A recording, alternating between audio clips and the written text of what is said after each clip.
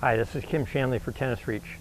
Today we're going to start on our third major lesson in the Federer Forehand Paradigm series. I borrowed the title for today's lesson, Hitting with the Body, from an old martial arts story, really, where the martial arts master told the student, don't hit with the hand, hit with the body. And what he really meant was there's really no such thing in hand striking in karate. There's the hand integrated with the body striking. And it's the same thing that we have in all hitting sports. We should be hitting with our body, not with our hand or with our arm, and especially in tennis. And that's what we're going to explore today. Before we analyze how we connect the hitting arm to the body in tennis, I want to take a quick look at how they do it in baseball and golf.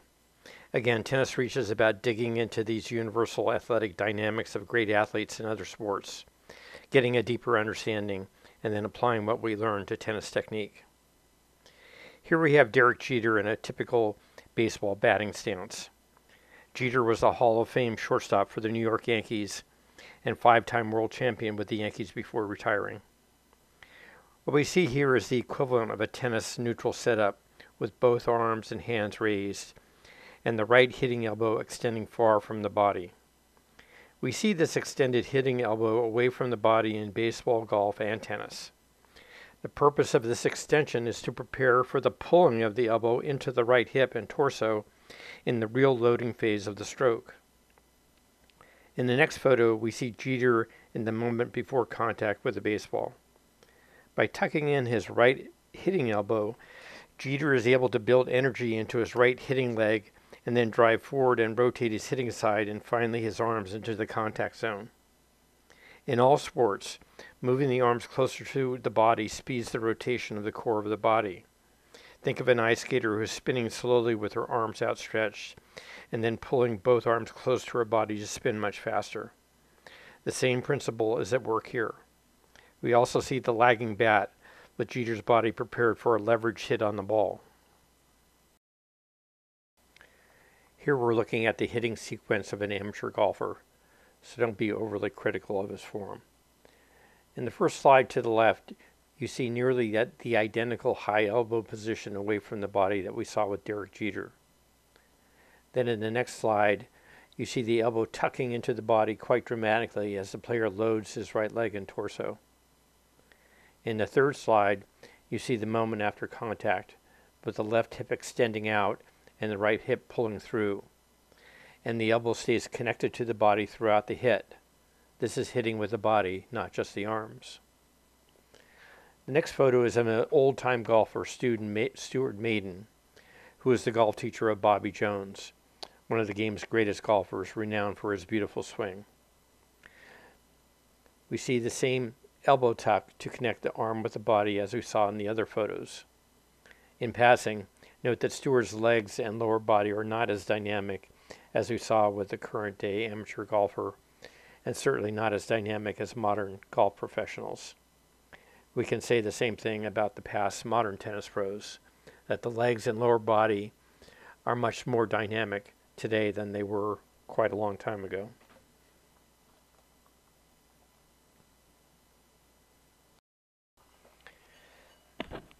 Now, of course, we're back to tennis, looking at Roger Federer's initial setup.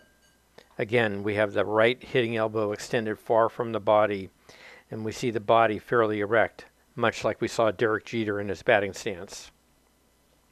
In the next photo, when Federer has split his hands and dropped the racket back into the pat the dog position with the racket facing down to the court, we see even a greater extension of the elbow from the body. As Roger enters this true loading phase of the stroke, we see his body sink into a lowered athletic stance, and his front side bend forward from the waist towards the hitting zone. We see the same lowering and tilting of the body in baseball and golf in this loading phase. This enables the athlete to make a much more dynamic rotation of the body into the hit than a straight up and down stance.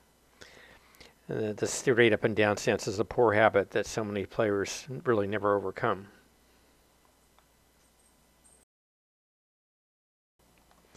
In tennis, we call this loading the power pocket. The power pocket is the integrated loading of the hitting arm, hip, and leg. Sinking of the body drives the energy into the leg, which will drive forward, up, and around during the hitting phase.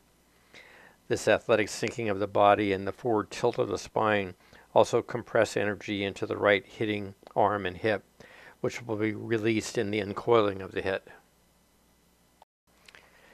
As we see Roger load the power pocket, we see him driving his right foot and leg forward and tucking his elbow closer to the body, connecting and integrating the arm with the body. In the last photo in this sequence, we see Roger in a very dynamic position prior to contact. We see the loading is now in the hitting forearm as well. Roger has set the spring with his body and arm, and he'll now release the spring into contact.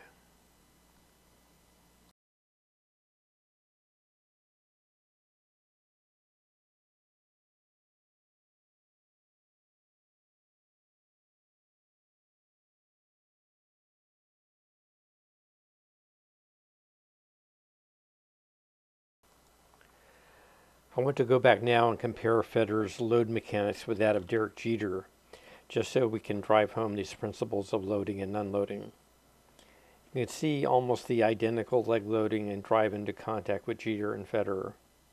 You can also see, which we'll talk about later, this unloading of the hitting side against a stabilized non-hitting side. There's complexity here that we can't discuss right at the moment, but you can clearly see that the non-hitting foot and leg planted and braced to help the hitting side rotate more quickly and for the arm to swing the bat or racket more quickly through contact. In this action, we have the dynamic of the whip, a very fast, unspringing action, as well as the leveraged bracing of the arms, body, and legs to transfer all the rotating energy of the core of the body into the hit. In baseball, the player is usually trying to hit the baseball as hard as he can and hopefully knock it out of the ballpark. In tennis, we need power to drive the ball quickly to the other side of the court, but we also need much greater control of the spin, direction, and placement of the ball than in baseball. So in tennis, the stroking action is much more nuanced than baseball, which is more of a raw collision with the ball.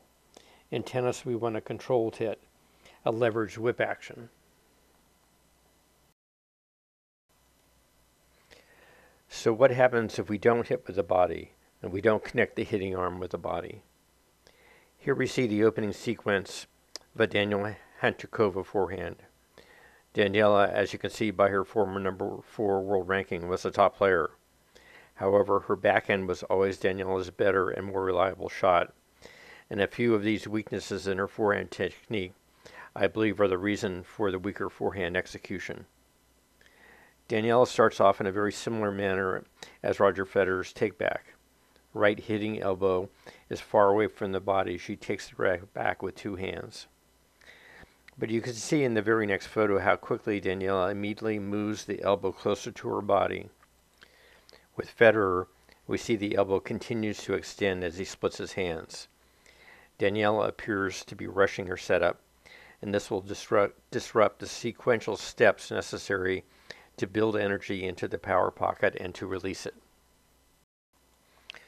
In the next photo, we see Daniela releasing her racket from a very high slot position and forcefully swinging the racket in a circular forward manner. In contrast, you can see that Federer is compressing the power pocket and transferring energy to the non-hitting side, but he's waiting to swing the racket. Again, we want to wait as long as possible to swing the racket around and forward into contact. This creates the last second whip effect that we're looking for. In the next photo, we see that Daniela is starting to sweep around the ball at contact. This is an outside-in racket path, which brings the racket square to the ball prematurely at contact, which tends to close off the racket face and smother or pull the shot. Overall, Daniela's stroke here is a good example of simply arming the ball. The hitting arm is not connected with the body. There is no real development of the power pocket, and the release into contact is with a sweeping outside-in racket path. As usual, we covered a lot of material in this lesson, so let's take the summary takeaway points and see if we can improve your game with some focused practice.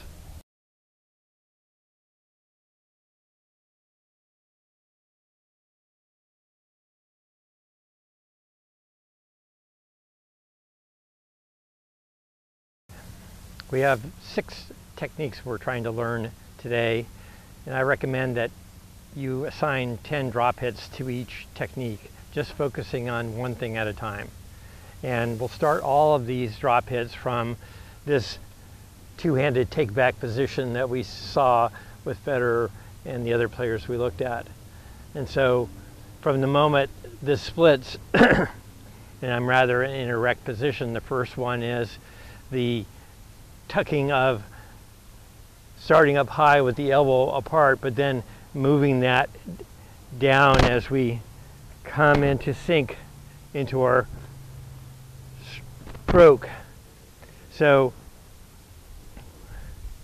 we want to take this in sequence, just like Federer. We don't want to start out here and then bring it in close like we saw Hanchikova. So first 10 balls are simply working on the process of dropping this ball and getting this arm tucked in to our power pocket so that we can start to just feel that elbow turning in, that sort of pivoting of the outside of the elbow in, and then with the racket going out at 45 degrees and then a hit. We don't want to try to hit too hard. We're just mostly working on this rhythm and this technique of bringing in the arm, bringing it out, and then bringing it through.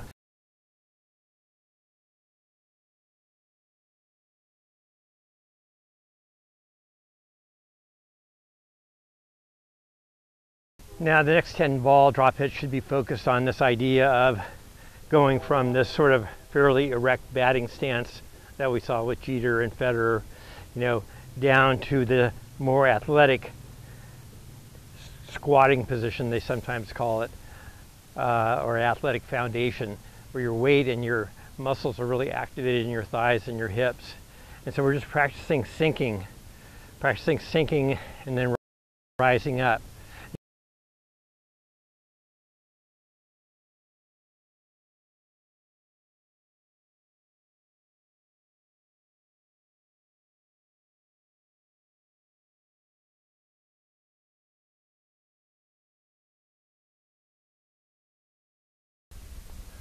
The next 10 drop hits are working on this idea of once we drop and we start to push forward into this stabilized zone that we're going to talk about in more detail in other lessons, but it's a push and a drive off this foot, and the foot usually has an edge to it like we saw with Federer because we're driving off this. So work on 10 that might look like this. Next, we want to work on the technique of, and we did this before, of this inside-out swing path. We don't want a sweeping outside-in swing path. This is going to close off the face of the racket prematurely and smother the ball. So we need to come at the ball, and contact should be with the racket lagging, the hand rotated down like 45 degrees.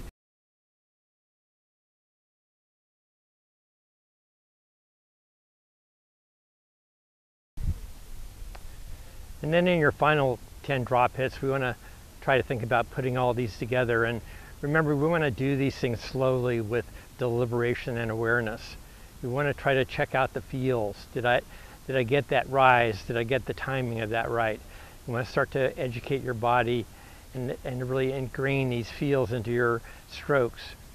So the last 10 are just trying to put it all together and seeing if the measurement there is, am I hitting with my body or am I hitting with my arm? And you're the only one who really can tell that. So after each one, you want to stop and analyze, okay, was that a body hit? And if not, why not? So perhaps it looks like this or something like this. So we're back here again, and we're going to sink and do everything all at once. Bracing against it, straightening this left side, driving into it. That felt sort of medium in terms of whether it was hit with the arm or the body. I can do a lot better than that, but I'm fairly rusty out here at this moment. And just for the fun of it, here's me in slow motion doing this drop hit. I can see several things wrong with this rusty forehand, including not enough lag in the racket. But here it is. The main points to look at are you coming from the slot to the side of your hip and body, which I am. Is the racket lagging, which it is, not enough, but lagging. And as you initiate contact, is the hand rotated around 45 degrees, which looks about right here. And 4, is your body leveraged against a stabilized front side. But I'm not about to leave you with the last images of this lesson with me as your model. No, the real model in all Tennis Reach videos are the pros with the best technique. And here once again are the final summary points of this lesson, looking at one of the great forehands of all time from Roger Federer. And remember, do what Roger does. Hit with the body, not with the hand.